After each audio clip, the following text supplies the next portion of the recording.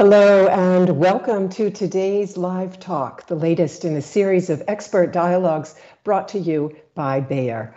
Our topic today is access to family planning. How can we ensure that, quote, healthy families are created by choice and not necessity?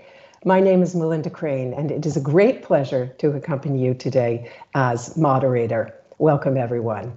A little over a week ago, people around the world recognized World Contraception Day. Its motto this year was, "It's your life." Why? Because unplanned pregnancy can trap girls and women in a cycle of poverty and ill health, limiting their professional and personal opportunities from the very onset of adulthood, meaning it limits their lives as women. And that harms not only these women and their families, but also their communities. In 1968, the United Nations International Conference on Human Rights declared that parents have a basic human right to, quote, determine freely and responsibly the number and the spacing of their children. Nearly 30 years later, the landmark International Conference on Population and Development, ICPD for short, recognized reproductive choice as a right that is absolutely crucial for societies to advance. Yet today, more than 200 million women in low and middle income countries are unable to exercise that right because they have little or no access to contraception, according to the United Nations. That now famous quote that I cited in the beginning on healthy families was originally spoken at the ICPD conference by the executive director of the United Nations Population Fund, which supports family planning in developing countries. And today's talk brings together two of the fund's expert leaders to exchange views with Bayer's Matthias Berninger.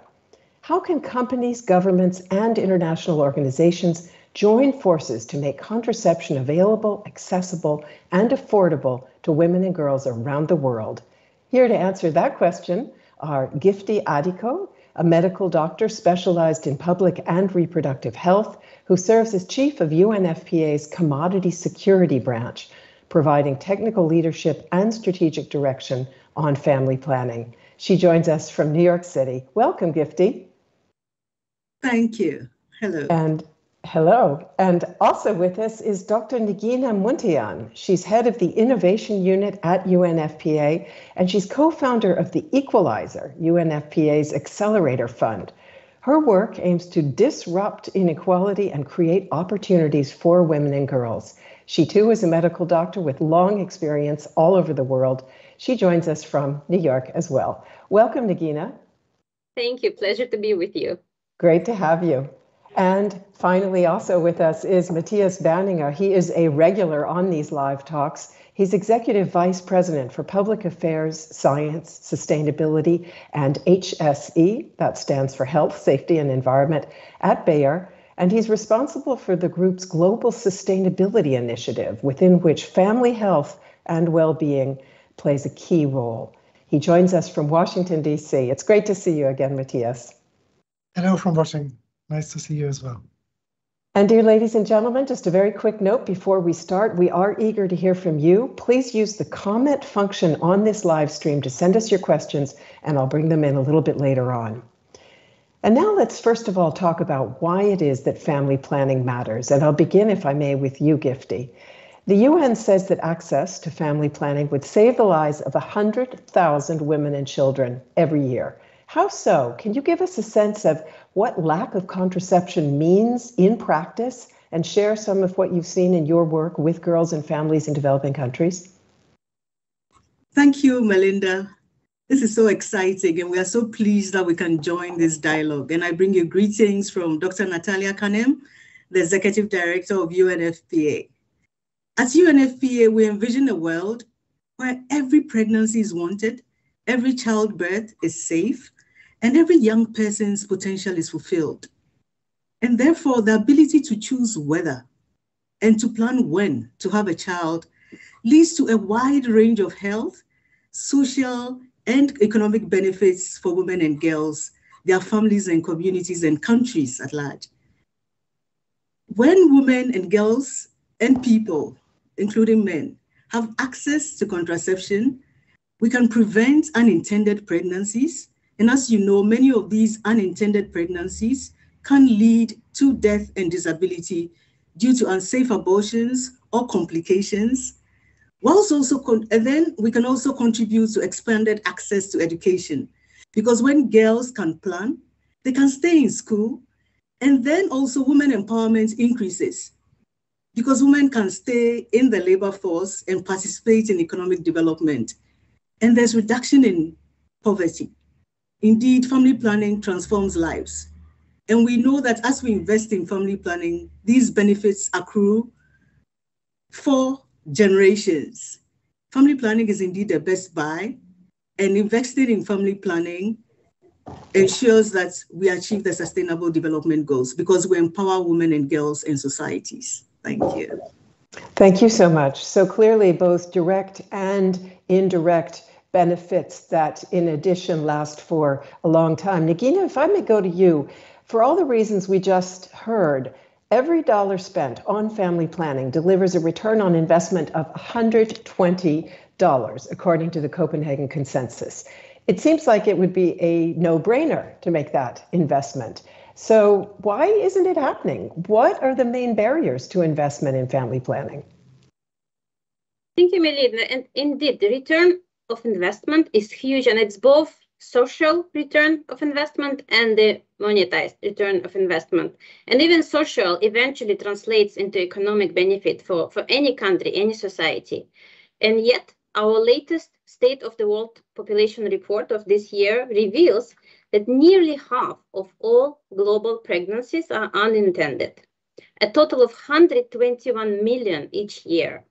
This is a huge number, but it's also an indicator of how many barriers still exist for both users and those who are investing and financing this area. From the user perspective, we know that the contraceptives shall be available, accessible, affordable. We also know there are many social and structural barriers, and that's why addressing all of those barriers does require a holistic approach and also adequate investment. Without adequate investment and financing, that problem cannot be resolved. And family planning is still perceived as a women issue or just a health issue.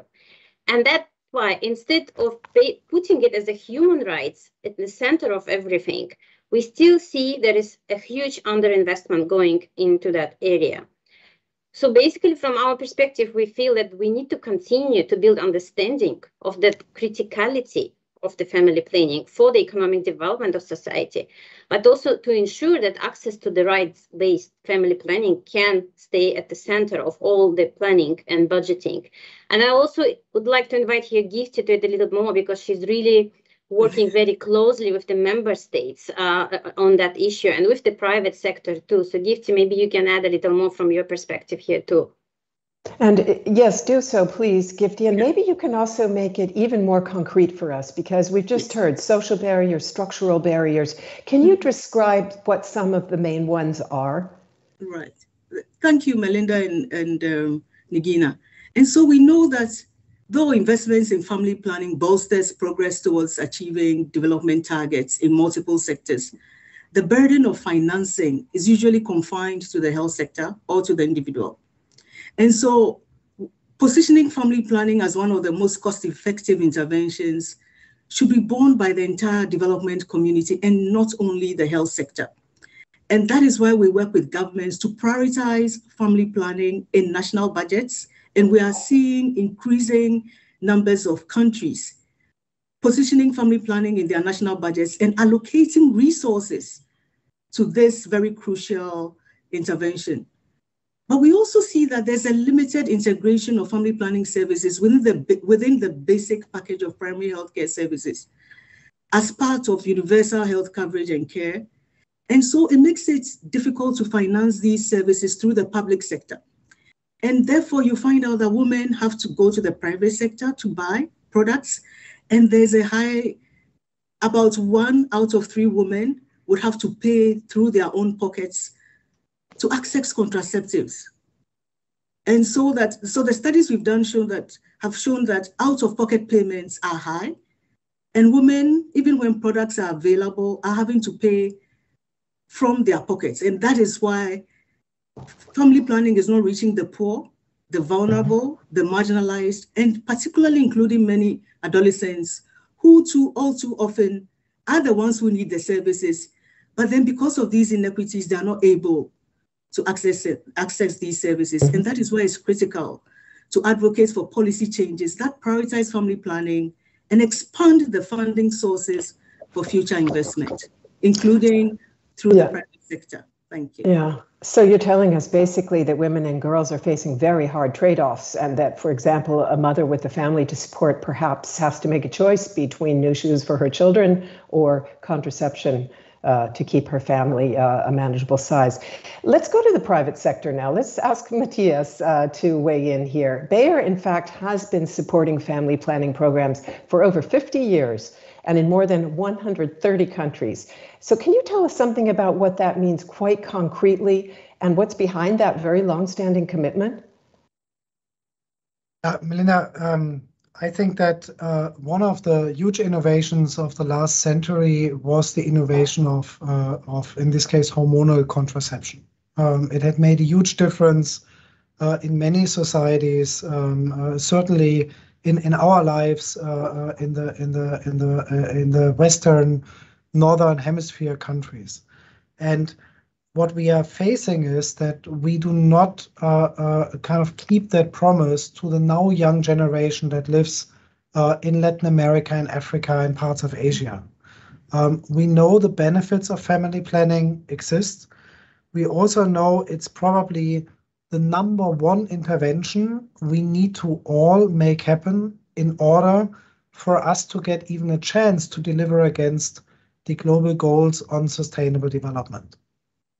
If I had for one day kind of the right to prioritize all the interventions related to the SDGs, I would prioritize family planning. Now, what does that look like in more concrete terms? For example, we work with the Gates Foundation on an initiative called the Challenge Initiative, which tries to make sure that we create points of access to family planning in what's so nicely called informal settlements. This could be refugee camps, that could be slums, that could be places where the public health system has huge difficulties to reach people, where people live who often don't have access to basic sanitary or other infrastructure. And I think that's very important. So we need to make sure that the supply reaches this very vulnerable group of people, and of course is also accepted in the communities, and therefore lots of different tactics are necessary. The other thing we have decided to do is we decided to crack a problem that was there for quite a while, and that is that even when there was enough funding, and even when it was clear there was enough pull from those communities, there wasn't enough supply. So we've decided to double down and invest in additional capacity to produce modern contraceptives in order to close the access gap. And the good news probably is that not every project is on time, but this one is on time. So we are just building a pretty large factory in Costa Rica with the goal to really close the access gap. And then thirdly, we work together with our fiercest competitors. So Organon is one of the other big players in the contraception space, and they've made a similar commitment like the Bayer commitment.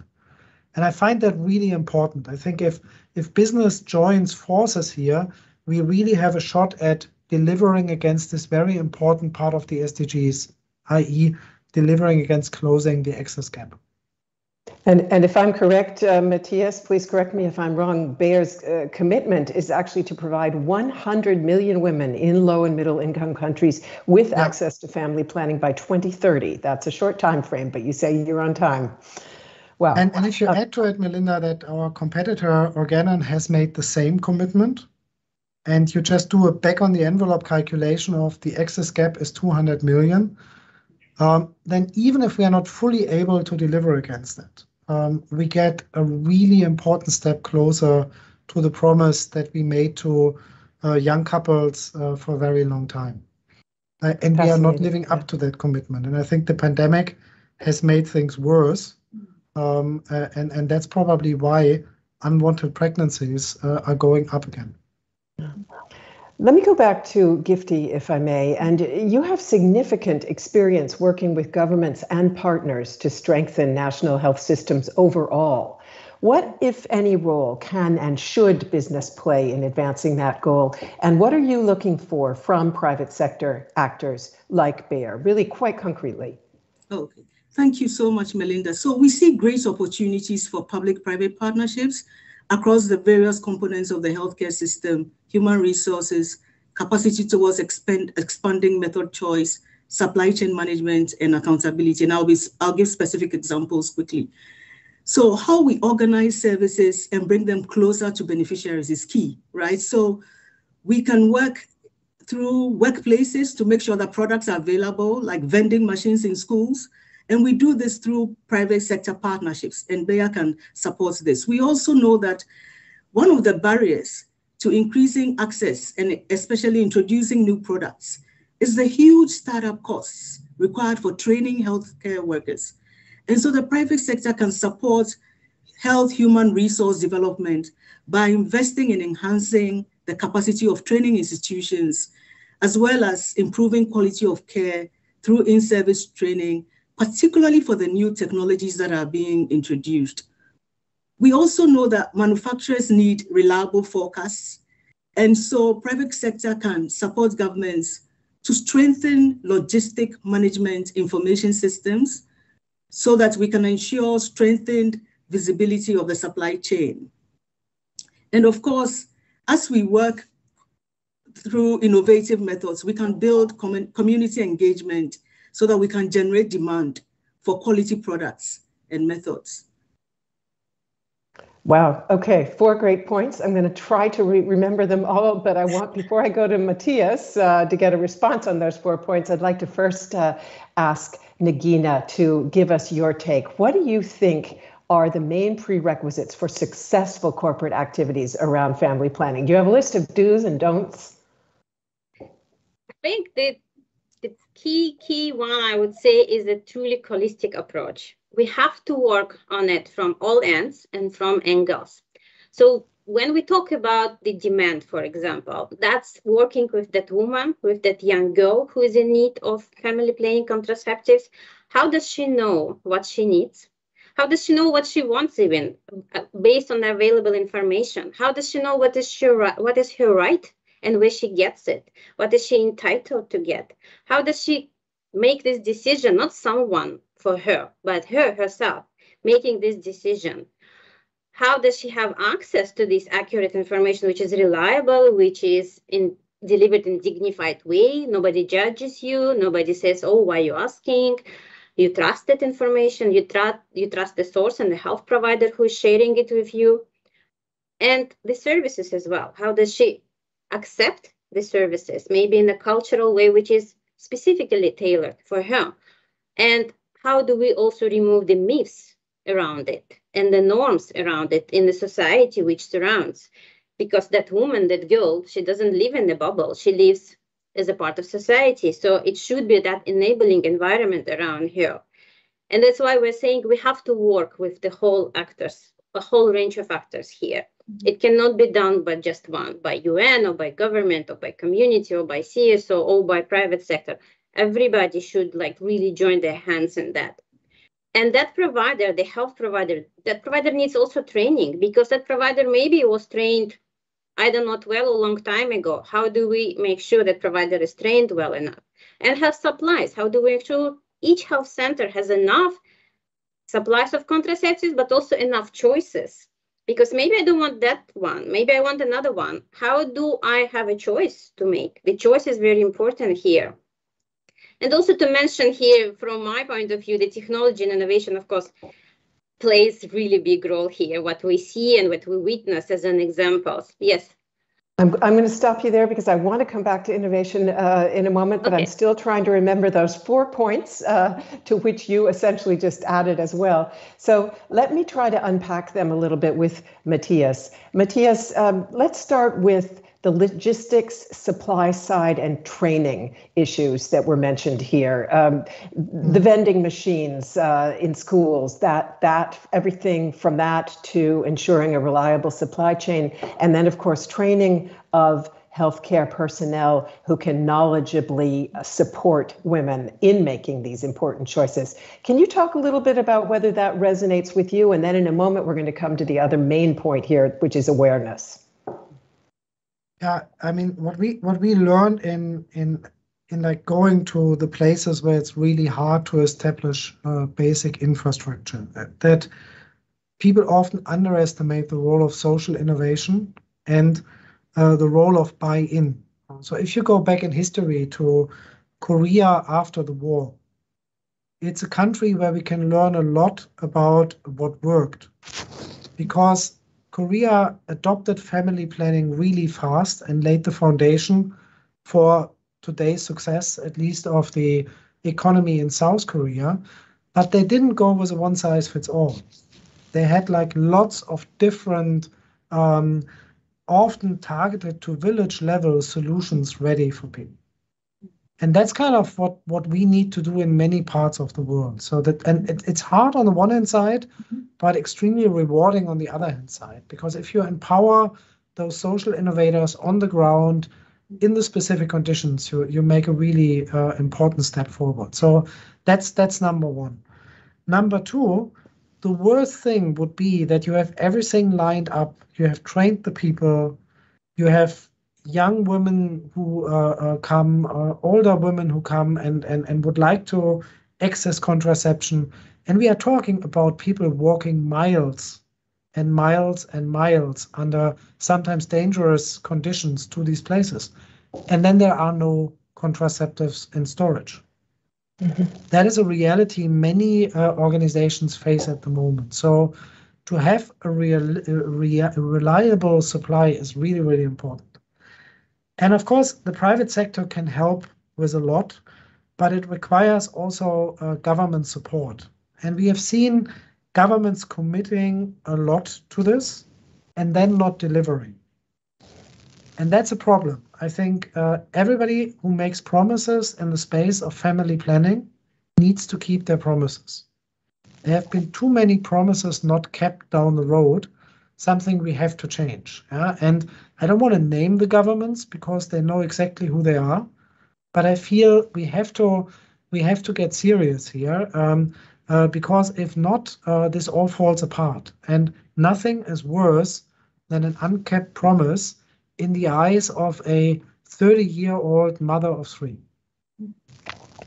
Before I come back to you on the topic of awareness, let me ask Nagina or Gifty, whoever wishes to do so, to weigh in on why those promises aren't being kept. What's the political obstacle? Maybe I turn here to Gifty. Oh, thank you. So as we thank you, Matthias, for laying it out so clearly.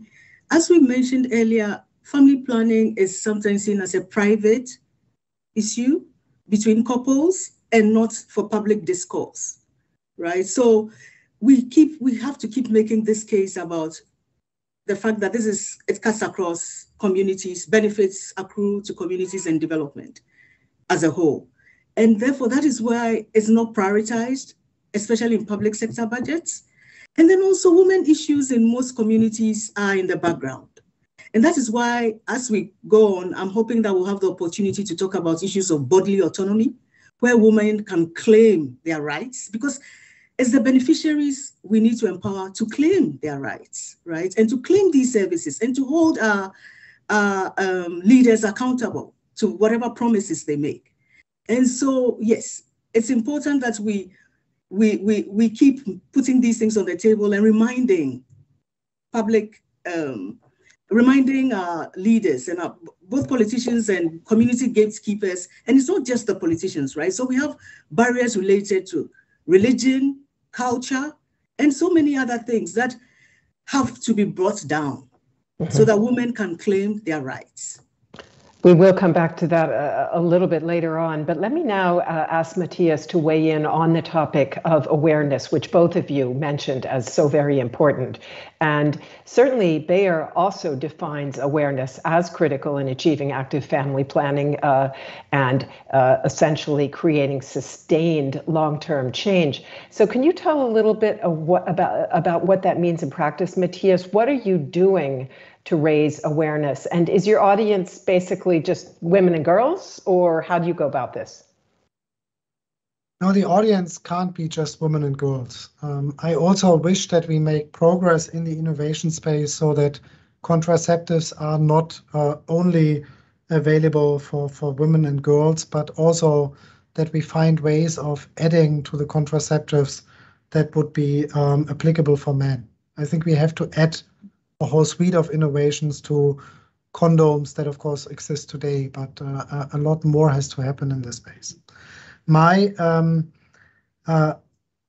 think one of the most hopeful things in the space is the fact that the young people we talk about here in the global south often have access to modern communication means.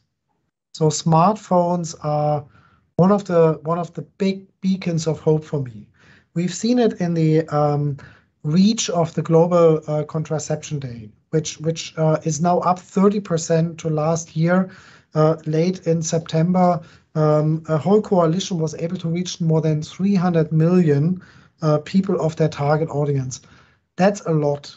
And of course, not only the general information, but also the individual information can be delivered through digital means in ways that weren't possible 10 years ago, even 5 years ago in many parts of the world. So smartphones, I think, will make our solutions a lot smarter. And I just am looking at some of the comments that are coming in from our audience, which, by the way, is a massive audience from Cape Town, India, Mexico, Ecuador, Sudan, Iran, Guatemala, Jordan, and many, many more countries. So that is certainly very exciting. And I do have this message which says, you're so right. Information is key to making the right decision on my contraception. And clearly the World Contraception Day and those numbers that Matthias just mentioned are very much part of that. I would like to come back to another topic that was briefly mentioned and drill a little bit deeper, and that's innovations in contraception and family planning. And Nagina, as I mentioned, you are the head of the innovation unit at UNFPA. What does it mean to disrupt structural inequalities that women and girls face? How do you do that, practically speaking? And what role does innovation play there? Thank you. We really believe that's why we called our fund Equalizer, because we think that technology and innovation can be that great equalizer that ensures rights and choices for all, for women and girls in particular. And often small improvements can make huge impact. So we are not looking always at the moonshots. We're looking at the rooftops. Sometimes the small, simple solutions work in the settings where it's most appropriate. And you're right that structural inequalities are not easy to disrupt, but it's not impossible. And we're seeing the changes there because of the innovation, because of the digital new solutions. For example, e-health platforms. We spoke about self-administration. Not every contraceptive requires visit to doctor, to health worker, and full checkup.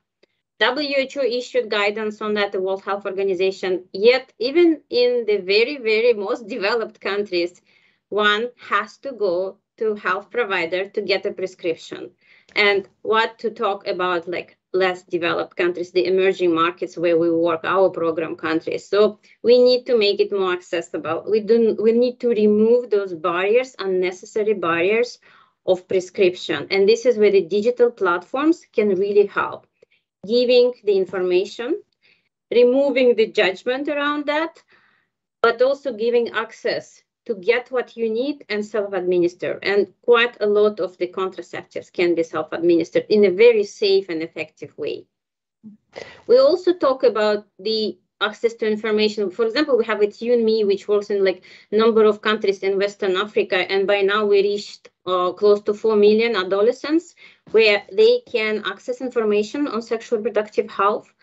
Where do they need to go? What provider they need to reach? What contraceptive choices are available to them? Even simply what's happening with their bodies, because even that is not always available and accessible in many communities.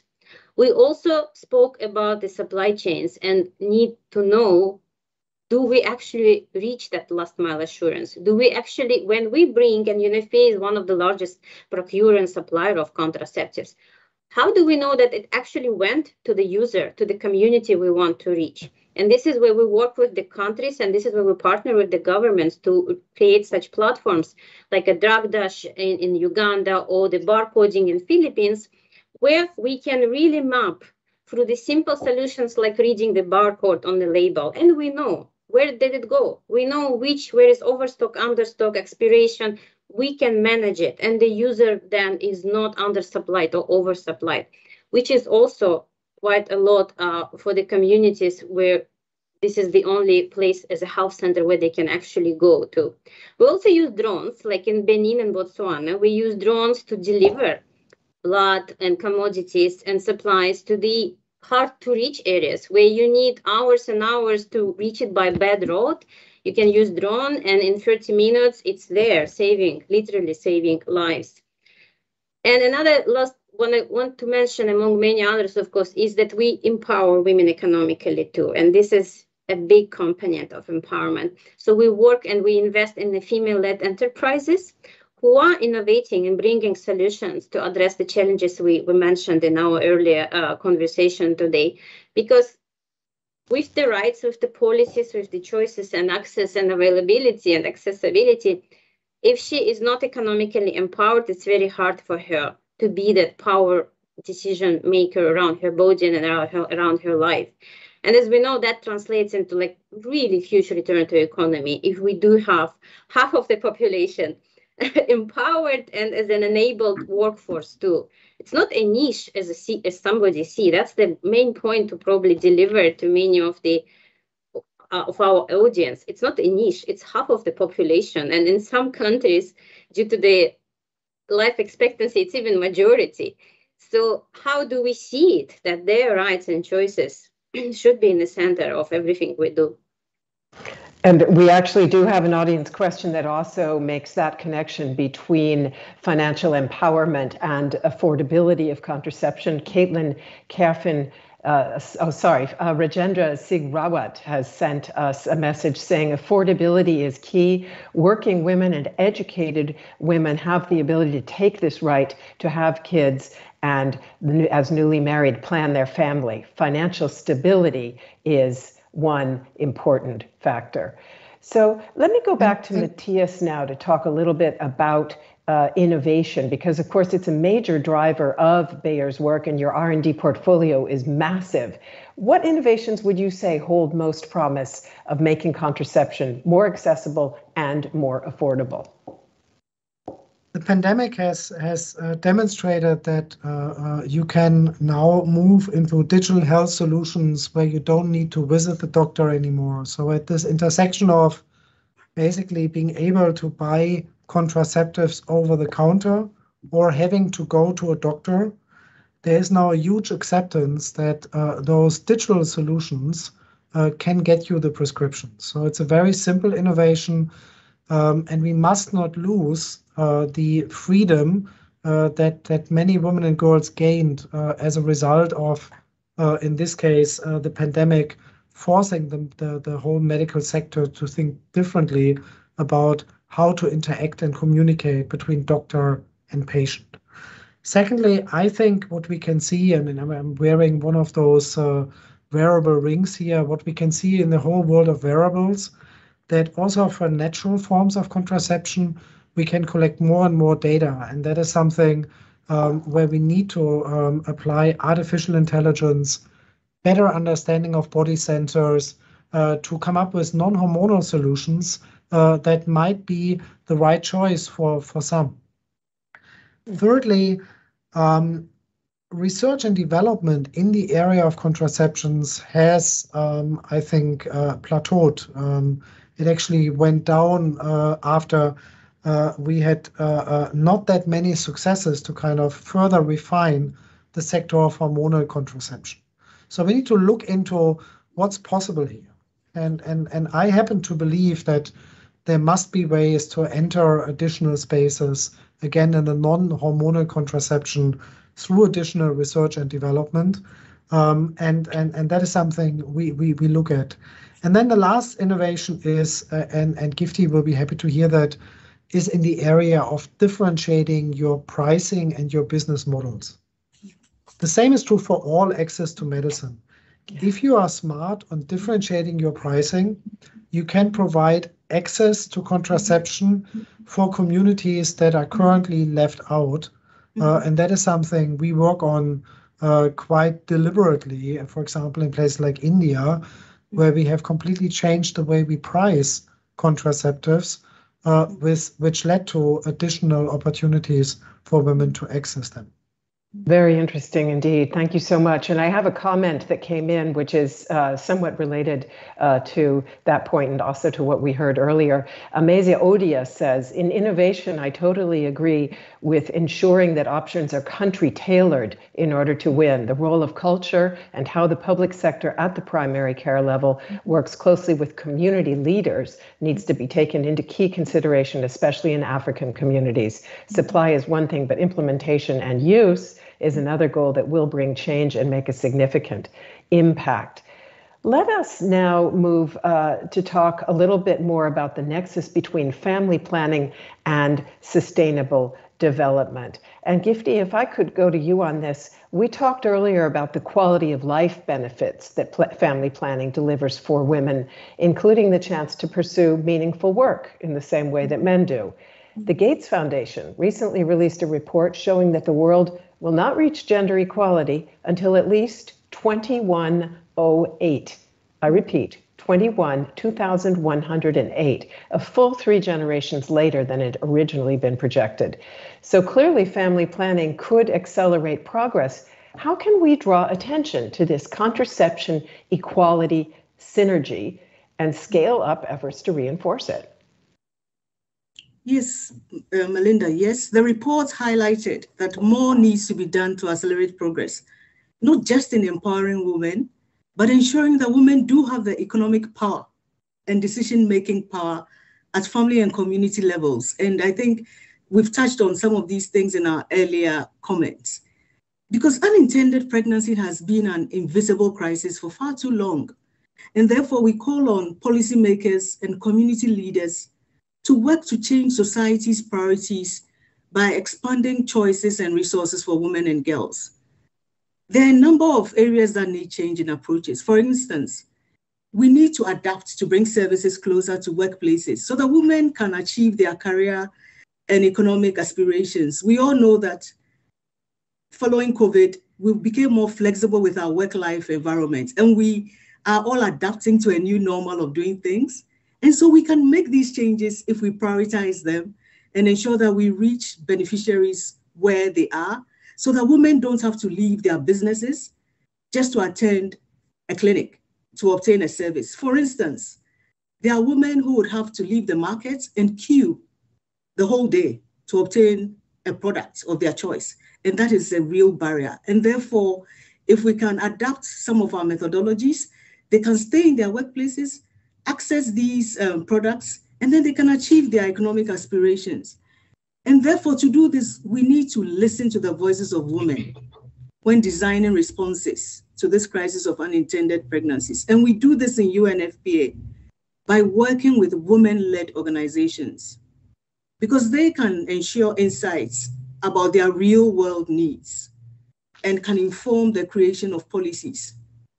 And we need to also invest in research to better understand the drivers and impacts of unintended pregnancies and ensure that both women and men have contraceptives that work for their bodies and circumstances. And so we must promote gender equality in all aspects of policy, because when we do that, we're able to break down barriers that women face whilst completing their education and entering the workplace. And then we can support innovative and social support programs so that they can exercise their rights to choose. Thanks. Thank you very much. And if I could go to Nagina now, and we had the comment just now from Ameze Odia in regard to country-oriented solutions and particularly the challenges in African communities.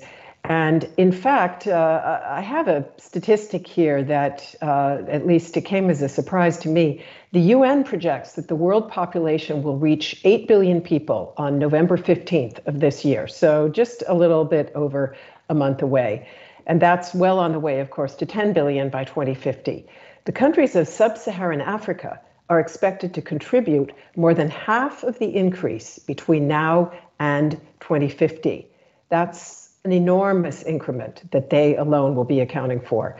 So if we come back to some of the barriers that both of you have been mentioning, how can we particularly ensure that access to family planning reaches women and girls in sub-Saharan Africa, where this massive population boom is set to occur? Thank you. And I just would like to also add that 8 billion people is an incredible milestone, but it's both cause for celebration, but also a cause to have a call for action.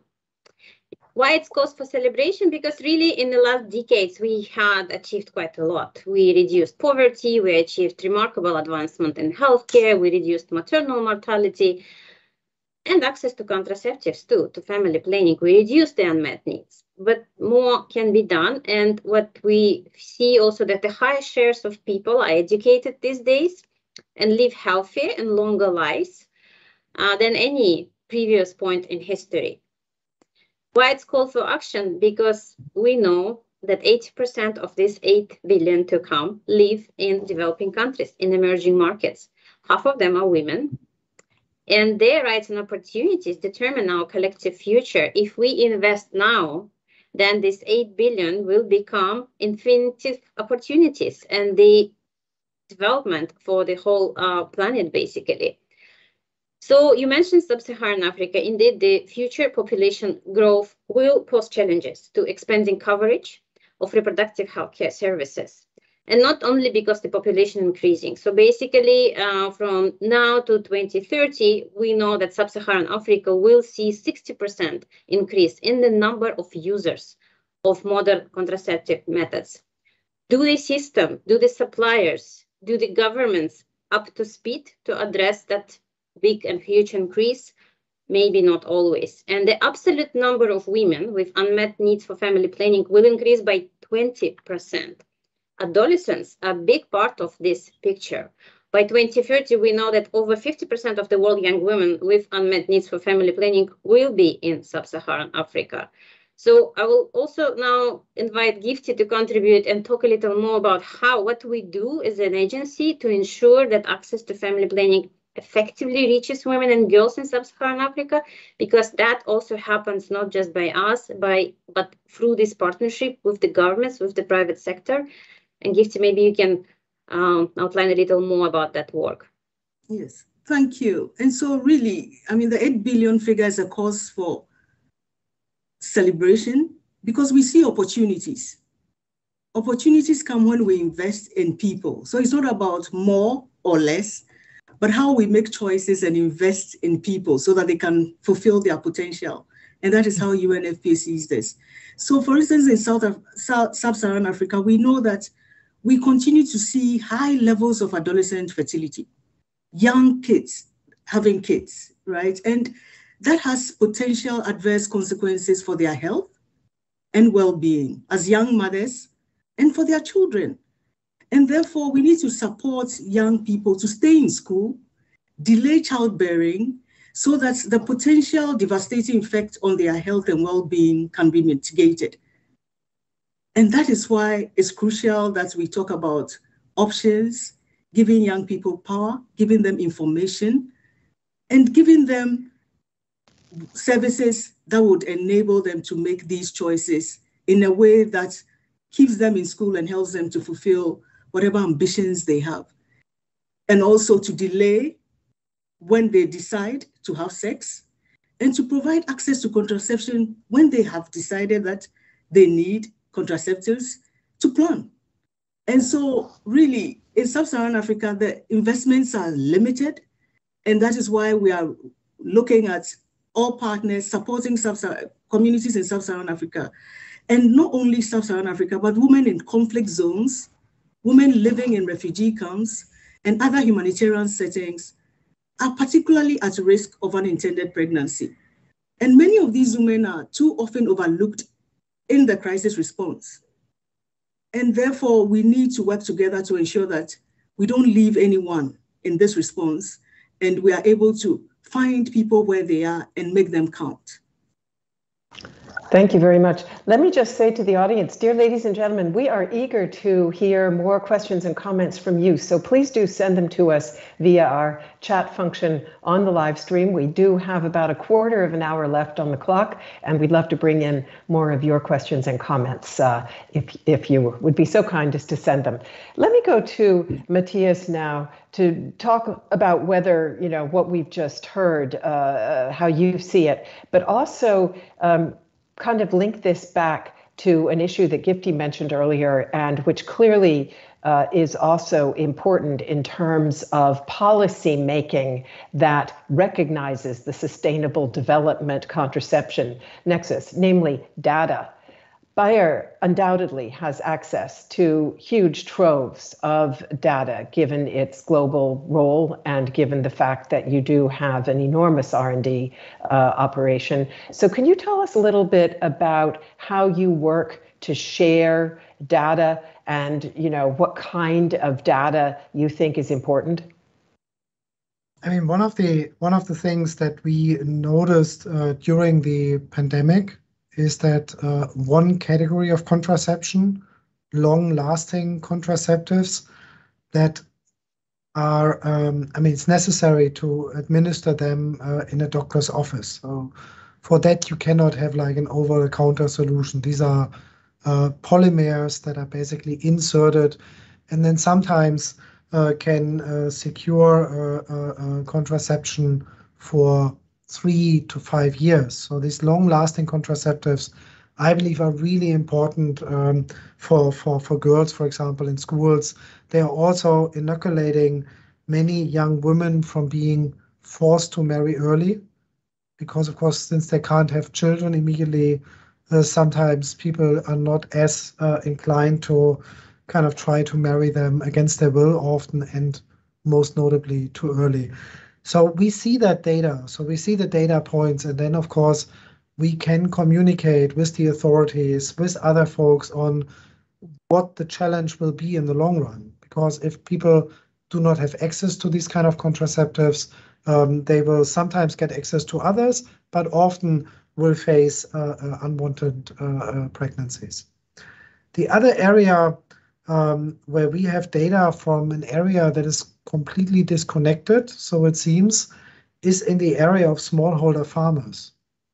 So if you meet a female smallholder farmer, and there are millions, hundreds of millions of women who are responsible for farms around the world, their biggest risk is not climate change, even though it's a big risk. It's not shortage of water or crop failure as a result of insects, or even the fact that they don't have land property rights.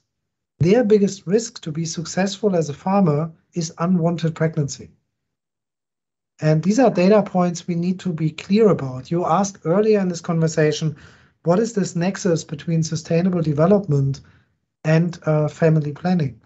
So food security, not only for a smaller family, because there are not that many babies in the family, not many children a family need to take care of, but also food security in the sense of enabling smallholder farmers to be able to produce is an example where you see an intersection that some people don't see at first glance.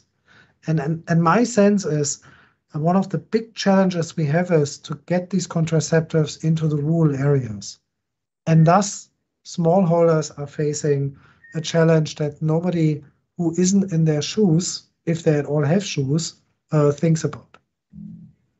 Very interesting. Thank you so much for that. And I have a question that has come in from Andrea Muderman, and I think I'll pose it first to Matthias. And it's this: what about adding €1 or $1 on each contraception product that's sold in Europe, and giving that to sub-Sahara education projects and NGOs, for example, to teach children very early in school about contraception?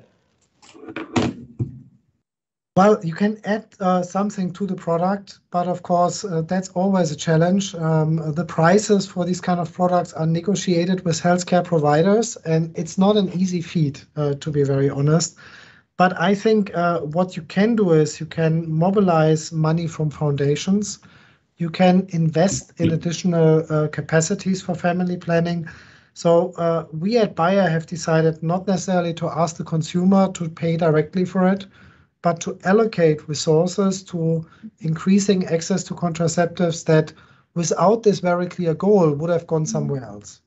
That is our way to do it. And also, we try to partner with as many as possible, rather than just trying to do things on our own. When I talk to our experts, and there are many of them, Frank Strelo, who probably Negina and Gifty, you know very well, he has this very interesting triangle that he often talks about. So there is demand, and we heard demand is only going up. Yeah, we speak of a 200 million access gap today. If we don't do anything, if we don't do enough now, this access gap will widen. It will not narrow. Yeah. Then there is funding, and that's where the setbacks of government funding need to come in. And then the main role that I see for a company like Bayer that knows how to make these very complex products is we need to ensure there is enough supply. That's why our priority decision was, let's invest in broadening the supply. And it's two countries, it's Finland and it's Costa Rica, who are basically the backbone of our operation. One produces the hormones, the other produces the additional technology needed for those long-lasting contraception, or the polymers, all of those technologies that allow slow release application of hormones. That's really important from our perspective. And we have set a quantitative target against which leadership of Bayer is rewarded. So when people talk about sustainability target, they always go to the direction of carbon. And I do believe companies need to be rewarded for reducing their carbon emissions. That needs to be a hard KPI for management teams. But we have added social dimensions to it. And in this case, one of them is that we want to reward progress against reaching 100 million women and improving their access to contraception. Thank you very much. And I also have a question that has come in from Steve Knopfsinger. And he basically is saying, doesn't better family planning lead to more stable families? And that seems like a very clear long-term investment, but perhaps not delivering short-term results. Is that one of the reasons that it's sometimes hard to convince policymakers that this is a good investment, Gifty or Negina? Yes, and that is very much so, because sometimes we see family planning, we don't see the long-term benefits of family planning. And it's very much a preventative aspect of care, right? So it's not about a disease and then immediately everybody's attention is on it and death, right? This is something that benefits accrue through empowerment, through choice, and then spills over to communities over the long term. And therefore, that is why sometimes we don't see this as an urgent issue that demands everybody's attention. I also want to quickly touch on what Matthias said about financing, and to say that innovative solutions to increasing resources are becoming very key. And we can, especially in looking at the gaps that we see in finances, and we are looking at innovative solutions with regards to volume guarantees, and Matthias can speak to some of these things, so that prices, if we are able to forecast, do strategic forecasting and get the volumes, then the manufacturers can plan, and then they can reduce the prices, right? So that we get economies of scale. And then also we are looking at incentives for governments to contribute to procurement. And we are working with governments to look at some of these things. And I also want to take this opportunity to thank the many donors. And indeed, some individuals, like husbands, wives, couples, individuals who have been contributing to the UNFPA thematic fund for ensuring that commodities reach the poorest people in the world. That's UNFPA supplies. And there are so many of them in the world, and I want to use this opportunity to thank them. Thank you. And maybe just to end, Melinda, one more thing is to reiterate again what we've been repeating through this conversation, that family planning is not about control. And that's like very much distorted many times by some unfriendly, let's say, not friends, because family planning is about choice. It's about choice to whether to have kids, how many, when, with whom, and maybe not at all. So this is what we always trying to put in the center, because some would use it rhetoric as a mean of control. In fact, it's a very opposite of it. It's about the choice. Nagina, that absolutely takes me back to that quote that I had at the outset, that healthy families are created by choice, not by necessity. And as I mentioned, that was originally spoken at the ICPD by the executive director of your organization many years ago. Let us, well, I have one question that's come in from Matthias, and if you would just very briefly address this, because then I want to stay with the question of policy and come to one final very important issue. So a question from Andrea Mudeman. She says, I love the Bayer 100 million challenge. How do you count if you've reached 100 million women? There is a metric in the family planning world. It's called couple protection years. It took me a while to fully understand it, but basically it allows you to standardize across the different interventions in family planning, whether you were able to provide access to family planning for one couple over the period, in this case, of 1 year. And this is the metric we use. And it's also comparatively easy for external auditors to validate that you're actually achieving your target. That's how we go about this. I just want to disagree with one thing. Access to family planning is not only beneficial in the long term. I can't think of many things that are more beneficial in the short term than avoiding an unwanted pregnancy for a 13-year-old girl that would like to finish her school. Yeah, that's very short term. Right. And sometimes I feel that we forget the kind of crisis unwanted pregnancies create every single day for hundreds of millions of people, not only for the immediate kind of people that are facing that, but also for their families, for their communities. And this is not a long-term thing. I think, as I said, I can't think of many interventions that have a bigger short-term return than family planning.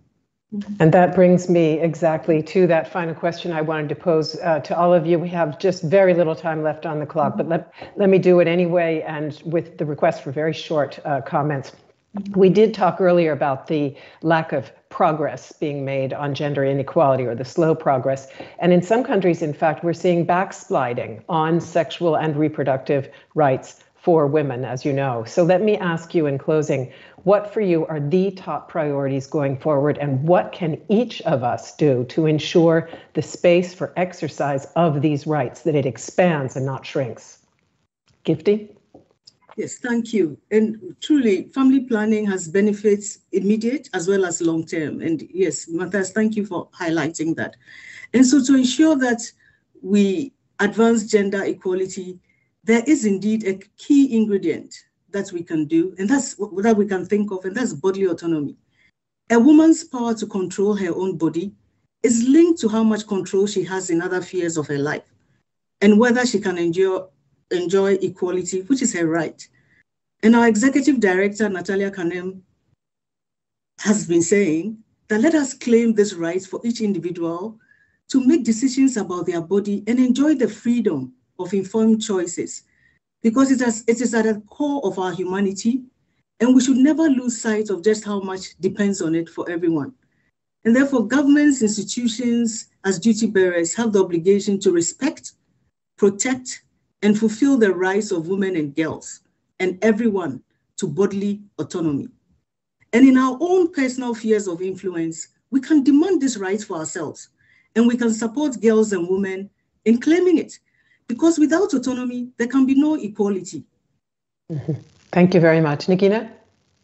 For me, I would say to keep the woman we serve in the center of everything we do. Talk to her, hear her, and adapt and adjust what we do for her. Keep the relevance, ownership, investment, expertise. And for us, it's ecosystem of partners. We want to aim big, but we also need to act big, and we don't want to do it as a solo act. That's for us the key. Matthias? I think we need to think about a really cool birthday gift for the baby 8 billion. And I think it is, apart from world peace, it is actually access to contraception. Thank you. I think that's a great note to end on. I'm very grateful to all of you for taking the time to talk about this important topic today. And thanks to everyone who dialed in from all over the world for your questions, for your comments. It's wonderful that you've been with us for this very, very important discussion. I hope that our paths cross again soon. And until then, stay healthy and stay safe. Goodbye. Thank you, Melinda. Thank you. Goodbye. And thanks, Nagina and Gifty, for joining. Thank you both.